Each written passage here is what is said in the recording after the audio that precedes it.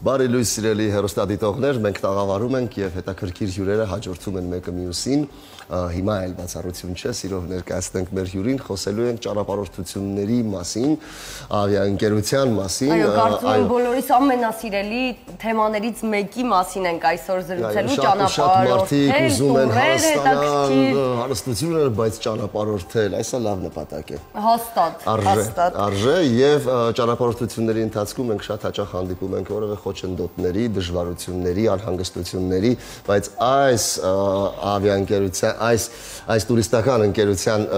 կողմից առաջարկվող տուրիստական փաթեթները, եթե գնում եք ինչ-որ մի երկիր հանգստանալու, ապա իսկապես լիարժեք վայելում եք ձեր հանգիստը։ Սեփական օրինակով կարող եմ ասել, ես նրանց հետ միասին ճանապարհորդել եմ եւ շատ գոհ էի, ամեն ինչ մտածված էր, ոչ մի խնդիր չեղավ, յուրաքանչյուր հարցի դեպքում կարող ես դիմել, միանգամից պատասխան ես ստանում, մի խոսքով եթե ուզում եք հարմարավետ, հանգիստ ճանապարհորդել, հաստատ դիմեք այս ընկերություններին, Անռիվա ընկերությունների մասին է խոսքը։ Անռիվա Տուր ընկերության մասին է եւ սիրով մենք կներկայացնենք մեր հյուրին Անռիվա Տուր ընկերության հիմնադիր տնօրեն Հռիփսիմե Ստամբուլյանը։ Բարի լույս։ Ինչպե՞ս եք։ Լավ, շնորհակալ եմ հրավերի համար։ Ձեզ ենք շնորհակալ, որ ժամանակ գտաք։ Եվ այսպես եկեք նախ խոսենք այս ընկերության մասին, երբ այն հիմնադրվել, մի փոքր էքսկուրս անենք, այո, պատմական, կարելի է ասել, որից հետո արդեն անցնենք ներկայիս առաջարկներին, շուտով կտոնի ընկերությունը իր 10-ամյակը, եթե չեմ սխալվում, այո, այս 10 տարիների ձեռքբերումների մասին, եթե կարող ենք հակիրճ պատմեք։ Ընկերությունները առաջին կազմակերպությունը հիմնադրվել է 2010 թվականին, առաջին կազմակերպությունը Անռիվա տրանս միջազգային բեռնափոխադրումների ընկերությունն է եւ 2012 թվականին արդեն հիմնադրվեց Անռիվա Տուր ընկերությունը։ Մեր նպատակն էր հաճախորդին, գործարարներին, ովքեր մեզ հետ աշխատում էին բեռնափոխադրումների ոլորտում, տալ ամբողջական փաթեթ, որպեսզի իրենց գործողումները մեզ մոտ կազմակերպեին, որ ստիպված չլինեին այլ կազմակերպություն դիմեին եւ մեկ փաթեթով կարողանային ծառայություն ստանալ եւ դուրս գալ մեր կազմակերպությունից։ Սկիզբը սկսվեց այսպես, բիզնես տուրիզմով էինք ընթանում առաջ, սովորաբար հակառակն է լինում, սկսում են ֆիզանձանց հետ համագործակցությունից եւ հետո նոր անցնում կորպորատիվ համագործակցությանը, բայց մեզ մոտ մի քիչ տարբերվեց, հա, այսպես սկսեցինք, հետո այնպես ստացվեց, որ նույն գործարարները դիմում էին, ասում էին մենք մեր հանգստի համար ենք ուզում ձեզ դիմենք, որովհետեւ մեր գործողումները այնքան փայլուն են կազմակերպված լինում, բայց վատ ենք զգում գալ եւ ասել ընտանիքներով ենք ուզում մեկնել հանգստի եւ այդ գաղափարը ինչ որտեղ հավանեցինք եւ որոշեցինք, որ պետք է հիմնադրենք եւ սկսենք նաեւ սովորական քաղաքացիներին ծառայություններ մատուցել։ Ավելի ուշ սկսեցինք սովորական քաղաքացիներին մատուցել ամբողջ աշխարհով մեկ տուրեր, ինչպես նաև դեպի Հայաստան տուրիզմ ներգնա եւ բժշկական տուրիզմի մեջ ենք նաև մենք մասնագիտացած եւ աշխատում ենք։ Հռիփսիմե մի հարց է հետաքրքրում, այ դուք կհիշեք առաջին տուր փաթեթը որ ուղղությամբ է եղել, որը դուք վաճառել եք։ Կիպրոս կարծեմ, եթե չեմ սխալվում, Կիպրոս է եղել, ես ինքս Կիպրոսում եմ սովորել, հա։ Չէ, միջերկրական համալսարանում եմ սովորել, կրթությունը ստացել եմ, երկրորդ կրթությունս այնտեղ եմ ստացել։ Երբ ասպես Կիպրոս, առաջին անգամ Մերկոնյան։ Հա, չէ, այստեղ ավարտելուց հետո շարունակել եմ այնտեղ կրթությունս։ Կիպրոսն է եղել եւ եթե չեմ սխալվում կնունք էինք կազմակերպում, որը պետք է Կիպրոսում տեղի ունենա եւ մեծ արարողություն էր եւ մեկնում էին այնտեղի։ Մինչ այլոց մեր դեպի Հայաստան տուրն է առաջինը այդպես մեծ եղել, հարսանիք ենք կազմակերպել գործարարներից մեկի համար, ով Մոսկվայում էր ապրում, իր տղայի համար այստեղ էր հարսանիք անում եւ շատ մեծ պատասխանատվությամբ մեծ խումբ էր, որը որ հաջողությամբ ավարտվեց։ Հրաշալի եւ լինելով եգիպտական Air Cairo պետական ավիափոխադրողի պաշտոնական ներկայացուցիչը Հայաստանում, ինչպես կգնահատեք դեպի Եգիպտոս չվերթները եւ արդյոք զբոսաշրջիկները կլինեն ապահով, հանգիստ եւ լիարժեք կվայելեն իրենց հանգիստը։ Դե երևի տարօրինակ չի լինի, որ հիմա ասեմ, այո, եթե մեկնեն Air Cairo ընկերությամբ, ապա իրենք կլինեն ապահով եւ հանգիստ ձեռքերում։ Առհասարակ,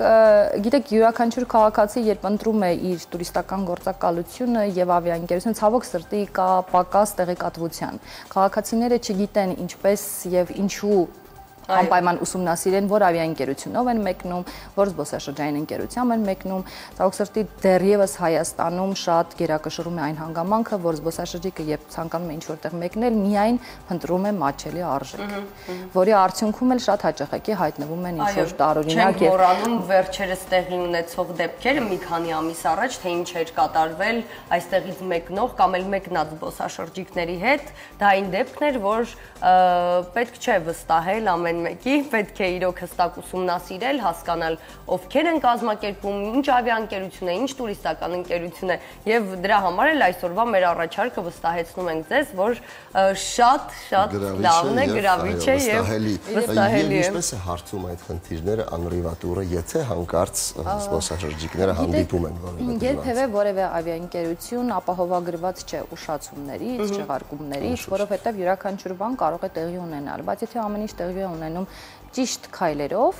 դա զբոսաշրջիկի վրա չի անդրադառնում այնքան, որքան որ կլինի, երբ որ ճիշտ չի արվում ամեն ինչ։ Օրինակ, մեր դեպքում մենք թռիչքներ ենք իրականացնում 3 տարի արդեն Հայաստանում, 2017 թվականից, իդեպ Cairo ավիաընկերությունն էր, որ սկսեց ամբողջ տարին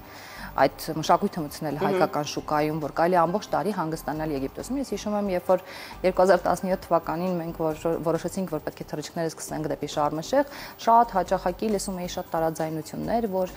դա այնքան էլ լավ չեն հասկանում բիզնեսից, որ ամռանը ոչ ոք չի մեկնում Եգիպտոս, որ հնարավոր չէ որ հաջողությամբ պսակվի այս ուղղությունը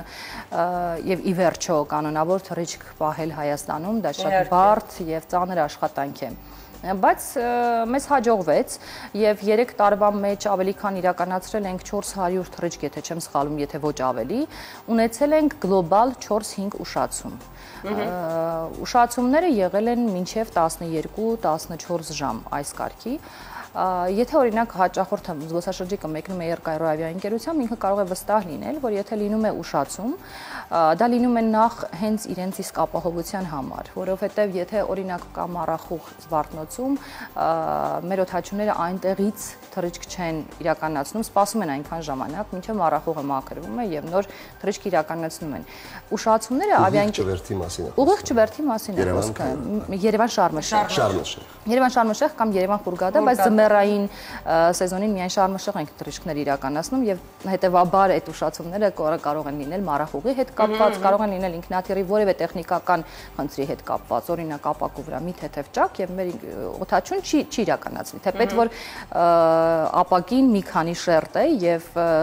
ըստ էության կարող են իրականացնել եւ ոչինչ էլ չլինի, բայց եթե անգամ նման խնդիր կա, չենք իրականացնում թռիչքը, սպասում ենք այնքան, մինչեւ կարգավորվում է։ Միակ տարբերությունն այն է, որ զբոսաշրջիկը, երբ որ թռիչքը պատրաստում է Cairo-ով եւ ունի ուշացում, ինքը կարող է վստահ լինել, եթե 4 ժամ ինքը ունի ուշացում, ապա իրեն տրամադրվում է սնունդ, հյութեր, սուրճ եւ այլն։ Եթե թռիչքը 6 ժամից ավել ուշացում է արդեն լինում, մենք տեղափոխում ենք զբոսաշրջիկներին հյուրանոց։ Այ այս կետին եկեք շատ ուշադիր լինենք, որովհետև հաստատ բոլորից կյանքում էլ նման դեպքեր եղել են, բայց շատ քիչ ընկերություններ կան, ովքեր ապահովում են քեզ համար այդ ամենը։ 6 ժամից հետո հյուրանոց, 6 ժամից հետո պարտադիր տեղափոխում ենք զբոսաշրջիկներին, տրանսֆեր անում ենք, տեղափոխում ենք հյուրանոց, ապահովում ենք սնունդով, հանգստով, սենյակներով եւ տեղափոխում ենք օդանավակայան միայն այն ժամանակ, երբ որ արդեն ամեն ինչ կարգավորված է, որպեսզի չլինի, որ այնպես որ զբոսաշրջիկները գան, նորից սպասեն եւ այլն։ Եվ ինչ ենք անում այստեղից մեկնող զբոսաշրջիկների համար։ Ստացվում է այսպես, որ եթե օրինակ ունենք 12 ժամ ուշացում, հա, այստեղից մեկնող զբոսաշրջիկը մեկնում է ավելի ուշ, պետք է առավոտյան ինքը լինի Շարմ-էլ-Շեյխում, ստացվում է, որ ինքը հայտնվում է Շարմ-էլ-Շեյխում երեկոյան 8 ժամի։ Թեպետ մենք հյուրանոցի համար վճարում ենք, որովհետև անգամ եթե գիշերն է հասնում, գիտեք, պետք է հյուրանոցը վճարված լինի, որ մարդը իհարկե սենյակ ունենա։ Ամենայն դեպս մենք այդ բոլոր զբոսաշրջիկներին վերադարձից հետո գալիս են մեզ մոտ, գրում են դիմում եւ մենք իրենց վերադարձնում ենք 1 օրվա իրենց հյուրանոցի արժեքը։ Այնպես որ այս բոլոր 5 ուշացումների ժամանակ էլ իհարկե ես եթե եցել եմ ուզում ներողություն խնդրեմ այս զբոսաշրջիկներին, ովքեր որ այդ ժամանակ անհանգստություն են ունեցել, անհարմարավետություն, ամեն դեպքում մարդիկ նեղվում են, բողոքում են, եւ ստացվում է կարող այնպես լինի, հա, 3 տարվա մեջ 4-500 թռիչքի ժամանակ, այդ 5 ուշացման ժամանակ միևնույն զբոսաշրջիկը 2 ուշացմանը լինի։ Ու ստացվի, որ այս ավիաընկերությունը միշտ ուշացումներ ունի, բայց չէ, այդպես չէ, քաղավիացիայում էլ այդ ամեն ինչը գրանցվում է, Զվարթնոցում էլ ամեն ինչ անում ենք, որ չլինի ուշացումները, հավատացեք, յուրաքանչյուր ուշացում շատ ավելի ծախսատար է ավիաընկերության համար եւ ավելի խնդիր է ավիաընկերության համար, որովհետեւ խախտվում է մեր մյուս թռիչքները, որտեղ նույն է Cairo ավիաընկերությունը թռիչքները իրականացնում Միլան, Պրագա, ստացվում է, որ այնտեղ եւս շարունակական ուշացում է լինում, եթե ինչ-որ մեկ ուղղությամբ լինում է։ Ինձ մի հարց է հետաքրքրում, Հռիփսիմե վերջերս քաղավիացիայի տարբեր հարցազրույցներում հնչեցին նորությունների մասին, ավելի էժան ավիատոմսերի եւ այլնի մասին, ինչ որ կերպ դուք մասնակցություն կունենաք այս ամենին, որովհետեւ բոլորը շատ ոգևորված էին։ Մասնակցություն, եթե կազմակերպության առումով եք ասում, Ryanair-ի հետ կապված եք երևի ասում, որ պետք է մուտք գործի, ենթադրվում է փետրվարի ամսից։ Համագործակցելու եք նկատում։ Ցավոք սրտի տուրիստական կազմակերպությունները չեն, ես կարծում եմ, որ չեն վաճառի, որովհետև ինքը on-line հարթակ է եւ հասանելի է զբոսաշրջիկներին, այսինքն զբոսաշրջիկը ինքը կարող է, բայց ինքը այնքանով մեզ կօգնի, եթե իհարկե տաստված շատ լավ եւ կանոնակարգված աշխատի մինչեւ վերջ, որովհետեւ շատ դժվար է ավիաընկերությունները, շատ դժվար են դիմակայում Հայաստանում։ Այո,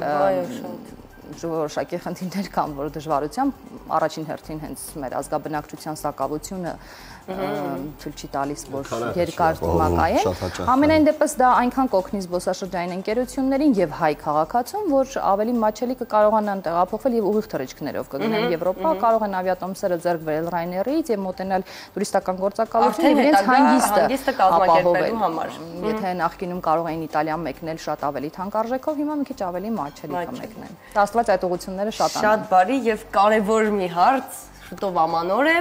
մարդկանցից շատերը այո պատրաստվում են իրենց հանգիստը անցկացնել դրսում եւ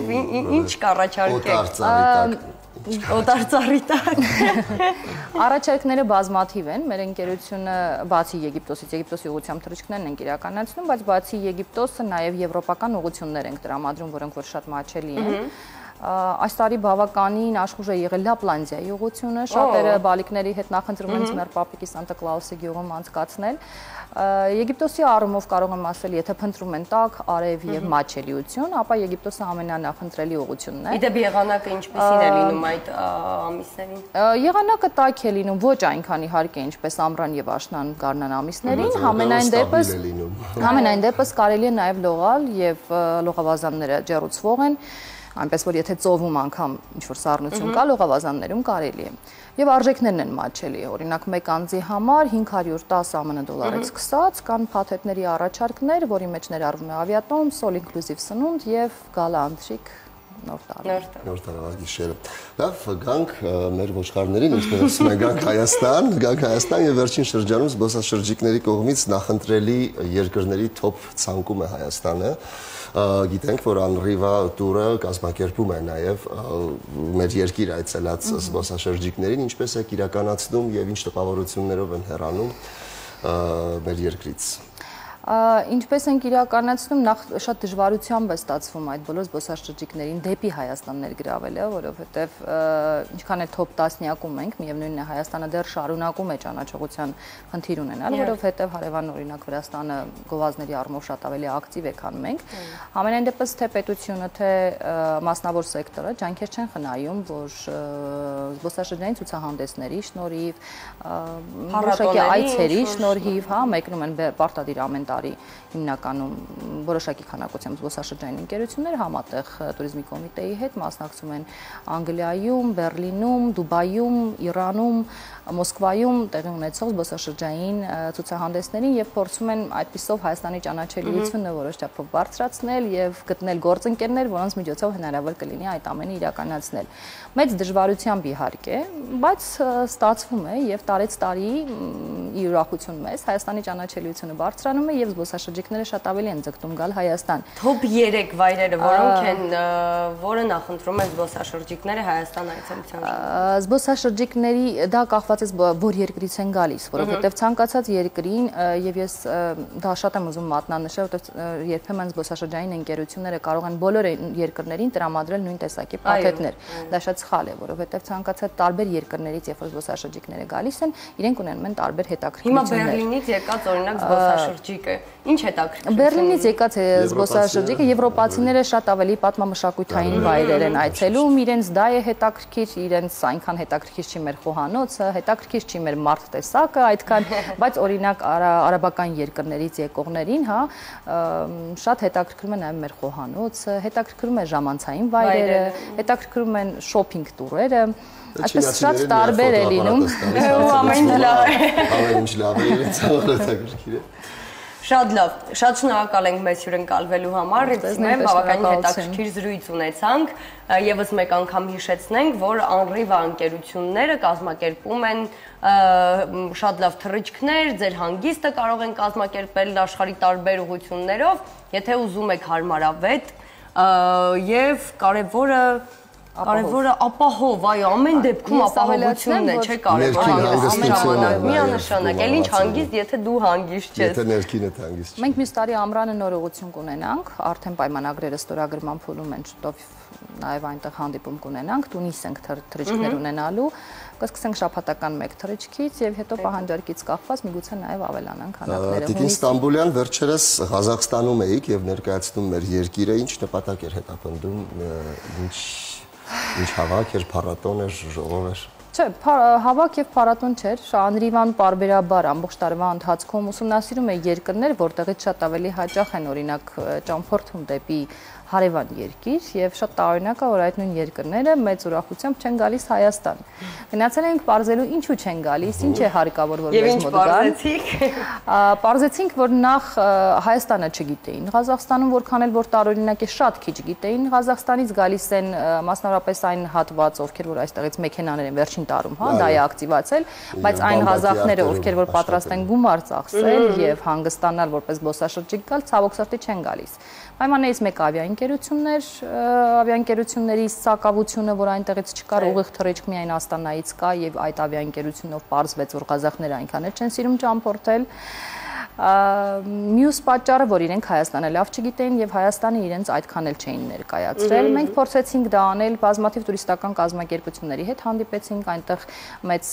հավաքույթ կազմակերպեցինք մեր պատվահյուպատոսության հետ, իմիջիայլոց իրենք էին մեր այցը կազմակերպել եւ շատ շնորհակալ ենք իրենց, նաեւ Ղազախստանի туриզմի ասոցիացիան,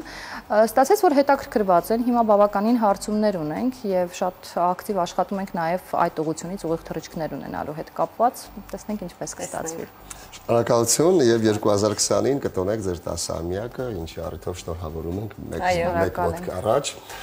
մաղթում միայն հաջողություններ, հաստատուն քայլերով ինչպես որ եկել եք այսքան տարի, նույն կերպ շարունակվի եւ այո, ունենաք բազում զբոսաշրջիկներ, գոհ ու երջանիկ հանգստացած լիարժեք մարդիկ։ Շնորհակալություն Տիկին Ստամբուլյան, հետաքրքիր ինֆորմացիայի համար։ Մենք առողջության օրագիրը պիտի թերթենք այս պահին, սիրելիներս, առողջության օրագիրը ինչպես միշտ մեր մասնագետները կներկայացնեն, իմ բժշկական կենտրոնի մասնագետները կներկայացնեն մեզ ինչպես ավանդական, այնպես էլ ժողովրդական բուժման մեթոդները, խնդրեմ։